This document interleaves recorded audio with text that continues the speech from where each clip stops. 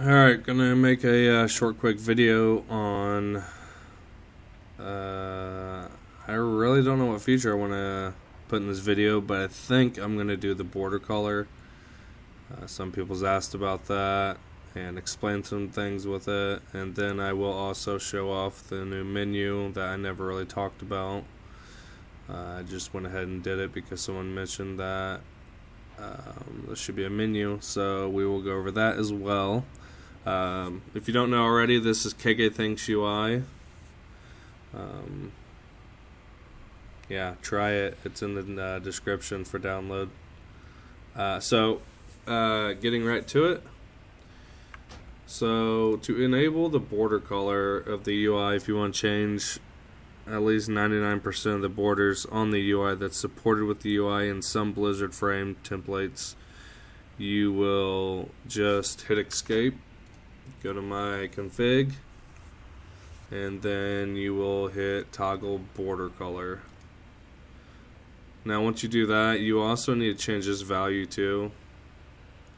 If your color picker doesn't look like this, you need to go to miscellaneous and improved color picker. That will enable that for you. So going back to general, so if you want like class, you just click this and it will give you a class theme, whatever your class is. May it be a rogue, it be yellow, whatever.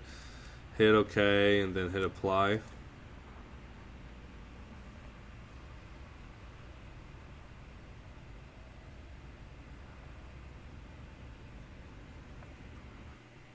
Alright, so now you kind of have more or less a theme that suits your needs. It's not perfect. There are some issues like with the auras. You're not going to see like debuff colors anymore because it just doesn't override it just yet, but I do plan to fix that and make exceptions for that. So if you look at some other stuff, it's themed up as well. Like I said, some of them's not. Like the whole background here is not going to be themed for obvious reasons. But you're going to have most of your frames class color, and it's going to be a change for you. So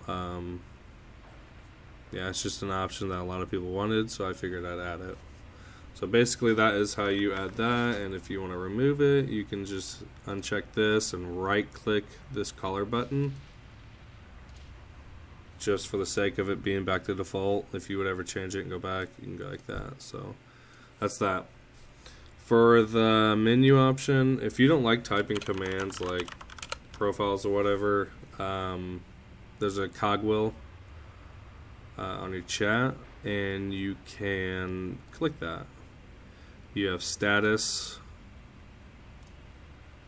which people can use that for bug reports. Just send me a screenshot, and then I'm about done with these buttons, so you can export a thing to paste into Discord or a template set up for GitHub.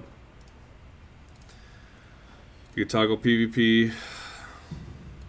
You can toggle it back off, and it does make a sound when you toggle it on. I implemented that as well.